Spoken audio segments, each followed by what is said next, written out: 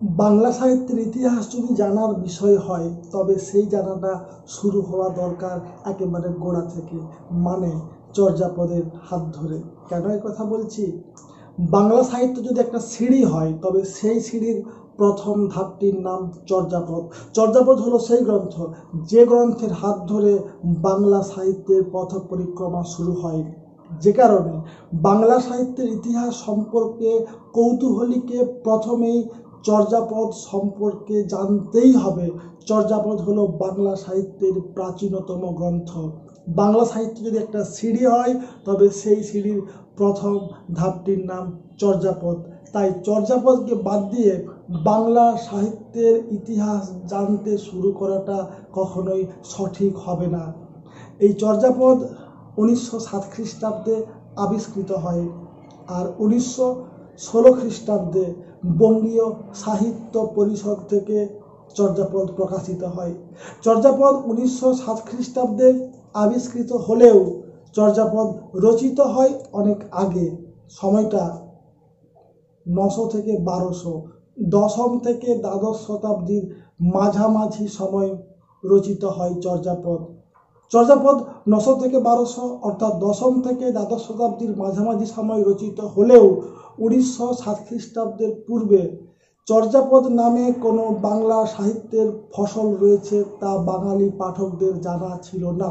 1907 খ্রিস্টাব্দে নেপালের রাজগ্রন্থাগার থেকে চর্যাপদ আবিষ্কৃত হয়। আবিষ্কার করেন হরপ্রসাদ শাস্ত্রী মহাশয়। হরপ্রসাদ শাস্ত্রী মহাশয় 1907 খ্রিস্টাব্দে চর্যাপদ আবিষ্কার করেন নেপালের রাজগ্রন্থাগার থেকে, কিন্তু চর্যাপদ রচিত হয় অনেক আগে, 900 থেকে 1200, দশম থেকে দ্বাদশ শতাব্দীর মাঝামাঝি সময় চর্যাপদ রচিত হয়। আর এই চর্যাপদ হলো বাংলা সাহিত্যের প্রাচীনতম নিদর্শন, যার হাত ধরে শুরু হয় বাংলা সাহিত্যের পথ পরিক্রমা। এই চর্যাপদ আসলে পদ সমষ্টি। চর্যাপদের মধ্যে মোট পদ 50, মতান্তরে পদের সংখ্যা 51। চর্যাপদের পদ 50 হোক 51 হোক, কিন্তু প্রাপ্ত পদের সংখ্যা 46.5, অর্থাৎ 3.5টি পদ পাওয়া যায়নি। কোন কোন অংশ পাওয়া যায়নি? 23 নম্বর পদের অর্ধাংশ পাওয়া যায়নি, 24 নম্বর, 25 নম্বর এবং 48 নম্বর পদ পুরোপুরি পাওয়া যায়নি। যে কারণে চর্যাপদের প্রাপ্ত পদের সংখ্যা 46.5। 23 নম্বর পদের অর্ধাংশ, 24, 25 এবং 48 এই 3টি পদ সম্পূর্ণরূপে পাওয়া যায়নি। যে কারণে চর্যাপদের প্রাপ্ত পদের সংখ্যা বলা হয় 46.5। চর্যাপদের পদ 50, মতান্তরে 51। এই 50 বা 51টি পদ রচনা করেছেন মোট 24 জন পদকর্তা। এই 24 জন পদকর্তার মধ্যে প্রথম পদকর্তা হলেন লুইপাদ। লুইপাদ রচিত পদের সংখ্যা মোটে 2টি। চর্যার প্রথম পদটি রচনা করেন লুইপাদ। এছাড়াও লুইপাদের হাতে রচিত পদের সংখ্যাটা হচ্ছে 29। চর্যাপদের সবচেয়ে বেশি পদ রচনা করেছেন তিনি হচ্ছেন কান্নপাদ। কান্নপাদ রচিত পদের সংখ্যা 12। এছাড়াও সংখ্যায় 8টি পদ রচনা করেছেন ভুসুকুপাদ। চর্যাপদের ভাষা বাংলা ভাষা। বাংলা ভাষার জন্ম হয় 900 খ্রিস্টাব্দে, এটা আনুমানিক। বাংলা ভাষার জন্ম হবার পর সেই সদ্যজাত বাংলা ভাষাকে আশ্রয় করে রচিত হয়েছে চর্যাপদ। যে কারণে চর্যাপদের মধ্যে আমরা বাংলা ভাষার শৈশবকালীন রূপটাকে পাব। একেবারে সদ্যজাত বাংলা ভাষাকে আশ্রয় করে রচিত হয়েছে চর্যাপদ। যদিও চর্যাপদের ভাষারূপটিকে আবিষ্কারক হরপ্রসাদ শাস্ত্রী নাম দিয়েছেন সন্ধ্যা ভাষা। চর্যাপদের ভাষাকে নাম দিয়েছেন সন্ধ্যা ভাষা, কিন্তু মনে রাখতে হবে সন্ধ্যা নামে কোনো ভাষা ছিল না, এখনও নেই। চর্যাপদ রচিত হয়েছে সদ্যজাত বাংলা ভাষা রূপটিকে আশ্রয় করে।